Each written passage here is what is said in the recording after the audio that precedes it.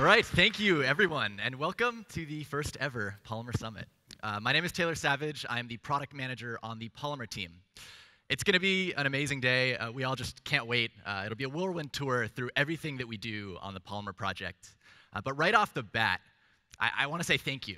So thank you to our incredible Dutch hosts in this beautiful city of Amsterdam, in this incredible venue. Thank you so much, as Matt said, to the Polymer team, to the Chrome team, to all of Google, everybody who's put in so much work to make this happen. And you can really see how passionate the whole team is, that everybody's out, everybody's here to answer questions. We're so excited to meet all of you and hear what you have to say. And finally, thank you all for coming. We have developers here from every single continent except Antarctica. We're going to work hard for the next summit to get some folks out from Antarctica. But I want to kick things off first, before we dive in to the really hands-on talks, to kind of give a little bit about where Polymer has been in the recent past and where we're going in the near future. So just the other day, it was Chrome's 7th birthday. And Polymer is part of the Chrome organization at Google. We are the official developer library of the web platform at Google. And we sit next to a lot of the Blink team who actually works on the Chrome renderer up in the beautiful Google San Francisco office. So for Chrome's 7th birthday, we had a nice toast with the whole team. It's really exciting to see a product come so far in 7 years. And if there's one thing that you should know about the Chrome team and the web platform team, is we really, really, really love Legos. And who doesn't? Legos are awesome. Polymer team as well, we really love Legos too. And Legos are a great metaphor for the kind of things that Polymer lets you build and that web components let you build. They're composable, they're modular, they're reusable. You can use the same kinds of pieces to build really, really incredible things. And so as a nice little diversion from preparing for the summit, we had a Lego building contest for Chrome's 7th birthday across the entire office. And I am very, very proud to say that the Polymer engineering team won the Lego building contest.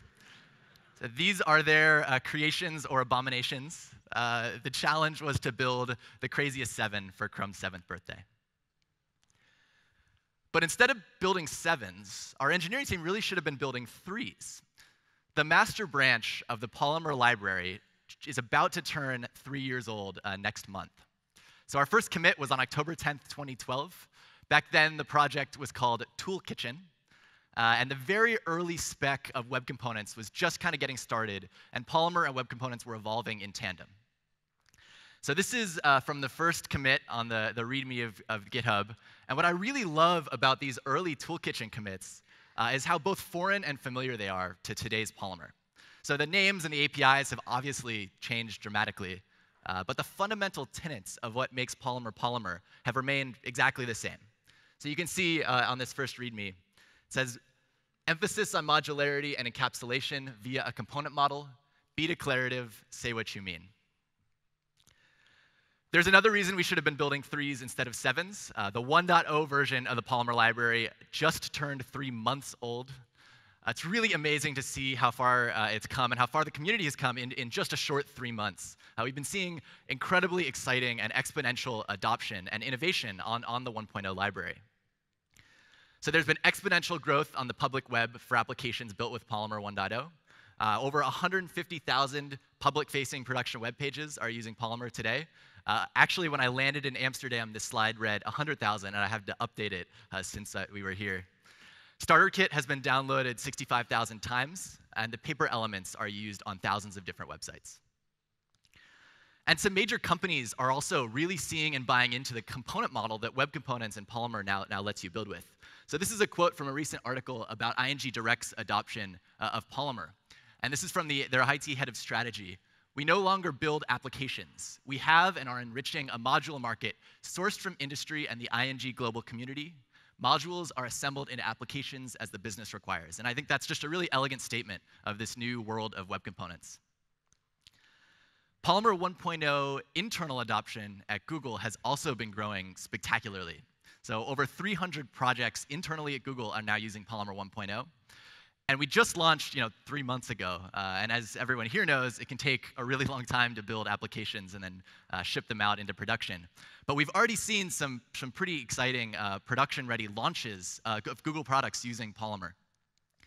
Patents.google.com recently launched. And then even more recently, the YouTube gaming site launched in production on the web using Polymer 1.0. So you'll see more and more of these coming out in the coming months as these products that are building with Polymer go into production. So now, barely 3 months old, we are here at our first ever Polymer Developer Summit in beautiful Amsterdam. I've gotten a lot of questions. Why Amsterdam? Why did we pick Amsterdam to have a conference? So first, why not? It's a beautiful city. There's an incredibly strong developer community here and broadly in Europe. It's a beautiful location. It's a beautiful venue. Amsterdam and San Francisco are also very similar in a lot of ways. They're these both gleaming cities on the water, relaxed policies toward recreation, just a lot of fun cities to be in. And the Polymer community is also spread out across the entire world. So this is a map of where we held Polytechnic events last fall. And as you can see, again, every single continent, there is a group of devoted Polymer developers to hold these Polytechnic events, except Antarctica again. There are holdouts, but we're working on that. There's another connection, though, between the Netherlands and web components. So about 4 years ago, Alex Russell first introduced web components at the Frontiers conference right here in the Netherlands. So the web components in the Netherlands go way, way back. And on web components, they've come an incredibly long way from Alex's talk just 4 years ago. And recently, there's been some pretty significant steps toward broad browser adoption on web components. So I want to give a little update on where we are. As a quick recap, there are 4 specs as part of the kind of web components umbrella. There's the template, which is native-side templating on the web. There's Shadow DOM, which gives you these really nice scoping and composition primitives. Custom elements, which lets you create your own DOM nodes and DOM elements. And HTML imports, which lets you load web components, so loading HTML with HTML. And of these 4 specs, they're all critical. This is the foundation upon which Polymer is built. Template and Shadow DOM in particular are really the hardest to polyfill. And they're also the ones that really give you the true encapsulation and reusability and composition that is so wonderful with web components. And I'm really, really pleased to say that we've made incredible progress across all the different browser vendors on getting closer and closer to shipping broadly with template and Shadow DOM. So browser standards conversations can be really subtle and delicate, and I really don't want to put words in anyone's mouths. So I'm going to use direct quotes from the other browser vendors on these specs in particular. So Wilson Page from Mozilla recently published a great State of Web Components article that ends with this quote: "Web components have been in planning for over 3 years, but we're optimistic the end is near. All major vendors are on board, enthusiastic, and investing significant time to help resolve the remaining issues." So that's really exciting. The Microsoft team, the Edge team, has also been working really, really hard to get web components in the new Edge browser, which we're so excited about. So this is another quote from a recent article by Travis and Aaron on the Edge team there, where they wrote, "We are happy to announce that we are starting development to add HTML template element support to Microsoft Edge today. This is just the beginning of our web components journey. The next goal is to implement Shadow DOM." So you can actually check up on the status of Edge implementation of Shadow DOM with this link on the bottom right. And also from Microsoft, Daniel Buckner on the Microsoft team is working to actually build out Microsoft-specific web components using the Xtag library.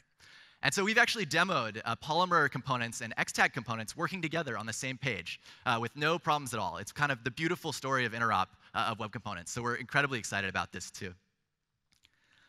And the WebKit team has also been contributing really deep and fundamental innovations to the specs, including the latest slots API for Shadow DOM. So we're really excited to be working with the WebKit team as well. So as you can see, it's a really incredibly exciting time. Browser vendors are all working together. We're all making contributions. This is kind of out of the ordinary. Web standards processes can be slow and arduous, but I really, really think that we're in one of those renaissance periods of true innovation on the web platform, and specifically around web components. So web components have come a really long way. Polymer library has come a really long way. It's being used in production on some of the biggest sites on the web. It has enormous momentum, it has enormous investment, but we're really just only at the beginning. Now, today's conference is going to be all about building things. This is a developer conference through and through. We'll be going deep into the practical know-how that you need to build really great experiences on the web with Polymer, which is our whole goal. So we'll be touching on 3 main themes today. The first is develop. So how you can use all of the features that Polymer gives you and the Polymer elements give you to be able to build end-to-end applications using Polymer. The second is design. So how you can make sure that your Polymer apps look and work great for all of your different users. And then finally, deploy. So how you can make sure that your app is fast and production ready on the web. And we don't want today's conference to be about big splashy announcements. This is a developer conference, and we want to be hands-on and help building apps from start to finish. But I would like to paint a picture of where we see Polymer going in the near future. So our mission, as we've said before, is to help web developers just build great experiences on the web. And you are all out on the bleeding edge with us. Polymer is not just another framework. It is a massive change. It is a sea change in how we do web development. And we need to make this easier for developers that aren't as brilliant or awesome or good-looking as all of you, and all of you on the live stream as well. So there are 3 ways that we want to help developers in the near future work and build with Polymer. We want to help you decrease your developer friction, achieve great performance, and then build complex apps using Polymer. So how are we going to do that? Decreasing developer friction. Using HTML with web components is a revolution in how we do front-end development. But it could be even more awesome. And there are a couple of sticking points in particular that I'm sure all of you have faced at some point or another when building with Polymer, that we think that there's big opportunities to make improvement. So the first is managing and using elements. And elements are great. Our whole mantra, there's an element for that. You have a problem that you're running into when building your application, and there's an element for that on the web that solves your problem that you can just use. And the problem today is that this isn't necessarily true. There might be an element out there that solves your problem, but to get it into your application, first you need to install Bower, and then you need to install the element, and then you might have to resolve some dependency conflicts. It's just not really an elegant process to even use that element for your first time. And we really think that this should be as simple as this should be using element. You should just be able to import the element and then use it on your page. It should be like loading it from a CDN. You should never have to think about these dependency problems. So we're working on a tool, Google is working on a tool called Polygit to be able to load and deduplicate all of your element dependencies in the cloud on the web. So this will make getting started with new projects easier. It'll let you use elements in environments where you might not necessarily control the server. And it might even give you CDN-like performance in production applications. So we don't necessarily see a Polygit-like tool as blowing away client-side dependency management, but we do think it'll provide a much smoother on-ramp to getting started building applications using Polymer and these elements. The second develop time experience that we can help improve is actually writing code and actually editing code. So when we're developing the Polymer core library, there's a mantra that we kind of keep repeating, which is that every byte has a cost. Every byte has a cost. Polymer is so lean that we don't include error message strings inside of the actual library. So it can be a little hard to know, what's going wrong when you might have a bug. And this leanness is really great in production. It's what you want, but it can kind of make the develop time experience tricky and hard. So you might have run into this problem, the dreaded blank page problem, where you're editing in your text editor. Yeah, some people have run into this, and you make save, and you refresh the browser, and you just get a blank page. And there's no error in the console, nothing's showing up, you just kind of have a blank page. And this can be really frustrating. And more than likely, it's just a small typo, or you forgot an import somewhere. But still, it's that kind of grinding feeling when you run into a wall with this blank page. And we don't think this should ever happen. So we're working on a tool called Polylint. Polymer is lean and light, and we want to keep it that way. So we're going to move all of those developer error messages into this tool called Polylint, which will help you at develop time constantly lint your application and make sure that you're not making these kind of errors. So you can catch them before you even refresh your browser and run into that blank page. And Polymer's MO is all about composability. So I'm talking about a bunch of different tools, Polygit, Polylint. And these are, it's a lot of different tools. That's absolutely true. It's a bunch of small tools. But the beauty of Polymer is composability. So we want to build the tools in the same way. So you can compose these tools into bigger tools to build exactly what you need for your workflow. And so we'll get into a little more on this with talks later this afternoon. The second big thing that we want to help developers with is achieving great performance. So Polymer is a Swiss Army knife. You can build really awesome, cool things with it. You can also build slow things with it. It lets you do whatever you would like. So we're working on a number of different tools to help you get deeper insight into the performance of your application and the Polymer elements that you're using. So the major cost when you're building an application using Polymer is using lots of elements. And elements are super great. They let you do all these kinds of cool things, but they're not free. Just like if you were working with basic HTML, if you're using tens of thousands, 100,000 elements on a page, it could get slow. And so the big problem is that knowing the cost of your element is really critical to achieving great success with your application in Polymer. And so we want to make this element cost much clearer as you're developing the application, so you can kind of optimize throughout and know where your bottlenecks are. So we're working on a tool called Polydev to help you measure what we call kind of the atomic mass of a particular element. So what a single element's cost might be. And then more broadly, how all of these elements contribute to the overall performance of your app, so you can really see where your bottlenecks are when you're building with elements. We'll be using these tools to constantly be slimming down our own elements. So we focused on performance of the core library with the 1.0 launch, and we'll be using this as a major effort to slim down all of the elements that we've released with Polymer. And it really speaks to the great part of reusing elements, is if we make a performance improvement to one of the elements and you bower update, you're just a bower update away from getting a lot of these performance improvements. So keep your elements up to date. And if you're developing elements, same thing. You can constantly be improving the performance of your elements, and your users are just a bower update away. Finally, in the performance bucket is HTTP2. We've seen some really incredible gains with what the brand new HTTP2 standard can achieve in terms of loading cost. I would love to tell you about it because it's really amazing. But Eric is going to talk a little bit about them this afternoon, and he would kill me if I spoiled the surprise. But suffice it to say that with HTTP2 and Polygit, we're starting to really see this radical simplification of building web applications out of components. And we're working to make this feasible and possible really, really soon. So the final thing that we want to help developers with is in building really complex apps. And we talked a little bit earlier about how the Polymer team we're big fans of Legos, and Legos are a great metaphor for the kind of things that we build. And one of the ways that the Lego analogy really, really works is you can build incredibly complex things all completely out of just Legos. You don't need anything else. You can just use Legos and build incredibly complex structures. And this is because all Legos conform to the same basic format. This is great, because you can totally mix and match Legos from different sets. You can buy a set over here, you can buy a set over there, and you're guaranteed that all the parts are just going to work together. And again, this is because they are all using the same basic format. So I looked this up. This is the original Lego patent. And those little nubs on the top of the Lego are called studs, and the holes in the bottom are called tubes. And no matter where you go to buy a Lego, it's going to have the exact same stud height and the exact same tube width.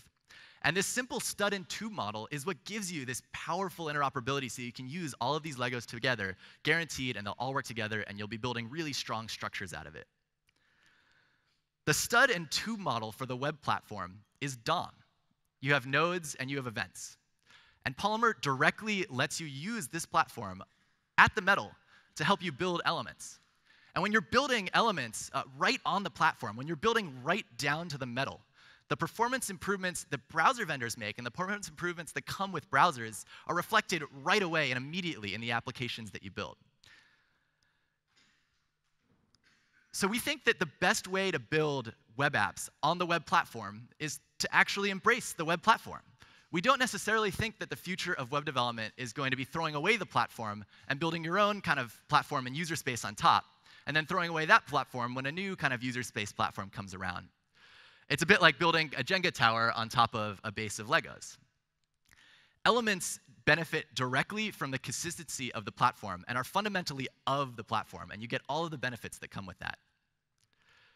So we focused our element product lines that we build on the Polymer team on solving really, really minute and specialized problems for specific use cases. We've built the iron elements, the paper elements for material design, the Google Web Components for wrapping Google APIs in elements, the platinum elements for the cutting-edge web platform features, the gold elements for e-commerce. And we're going to continue expanding this model, dramatically increasing our reach in e-commerce vertical and potentially the publishing vertical as well, in addition to new verticals. But the one major set of problems that we haven't really tackled on the Polymer team yet with elements is how you structure an entire application end-to-end. And we get a lot of questions about this. I want to use an element. How do I do app layout? How do I do routing? How do I do lazy loading? And our answer up to this point has been, they're Legos. You can put them together however you want. You can use a library that you want for routing. You can wrap it in Element. The world is your oyster when it comes to elements. Polymer is, again, a Swiss Army knife. It doesn't enforce the kind of app-level architecture or hierarchy, every little piece of how you need to structure your application. It leaves it up to you, the developer. But the problem is that there's a little bit of a paradox of choice here. If there's so many different ways to structure your application, it's hard to know where to start, and that can be frustrating. So I'm really, really pleased to announce that we are working on a new set of elements, tentatively named the Carbon elements, that are all focused around solving these application-level structural problems when you're building with components. So things like routing, layout, lazy loading, and everything you need to kind of build an entire application. Now, I want to be clear, these are definitely not the only way you can solve these problems with elements. Obviously, if you like a different routing library, you like a different lazy loading solution, you can swap these in and out. They're just elements.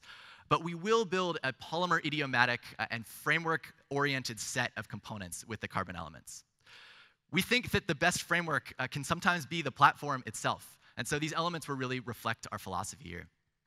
So this is in its very early stages. We'll announce more as these ideas develop, and we're obviously going to open them up on GitHub very early so you can kick the tires and start playing with them, giving us your feedback. So there's lots of new and exciting things in Polymer on the horizon. We'll be decreasing developer friction with code hosting and code linting tools. We'll be making performance easier with all kinds of element measurement tools. We'll be providing a well-lit path to structuring kind of end-to-end applications using Polymer components. So we're just incredibly excited for the next steps of the Polymer project and to continue working closely with all of you as these tools evolve and grow. So to stay up to date with the latest, you can follow the Polymer blog. We will keep constant updates there. You can follow us at Twitter or on Google+ at the +Polymer project. But enough talk, enough promises. Let's get down to actually building stuff. So I'll throw it back to Matt to introduce our next speaker. Thank you.